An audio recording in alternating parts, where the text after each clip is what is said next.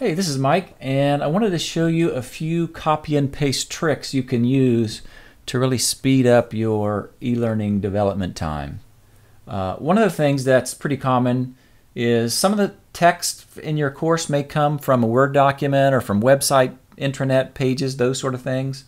And I want to kind of show you how you can take control of that and use some paste options and really save yourself some time in reformatting and that sort of thing.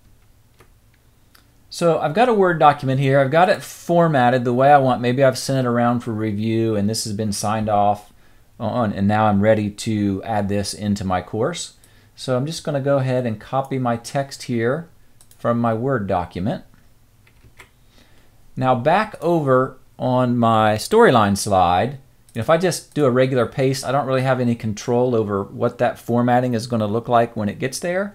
So I want to point out, instead of doing a regular paste, I've got three different paste options here. The first one, to use the destination theme, I'm going to choose that one. It picks up the font and the formatting that I already had established on my slide. What that does is it brings in any of the direct character formatting. So if you've got bold, underline, italics, that sort of thing, it's going to keep that, but apply the styling of your slide. If we look at the second option, so I go here, we have the option to keep the source formatting. And if we do that, that's going to keep everything from that original source document. So it's got our fonts, our colors, in addition to bold, italics, underline stuff. So that's going to keep everything intact. And if you've already spent time getting that text to look just right, you're going to preserve that when it comes over. And if we take a look at the last option here, this is going to bring only the text, so keep text only, and that's going to totally strip out all of the formatting from that original source document and pull it in, and it's going to automatically match our slide formatting that we'd already established. So three different ways to really take control of what happens when you're pulling in text into Storyline from other applications. And that's a really nice big time saver for your projects. And the second really nice copy and paste time saver in Storyline 2 is copying triggers.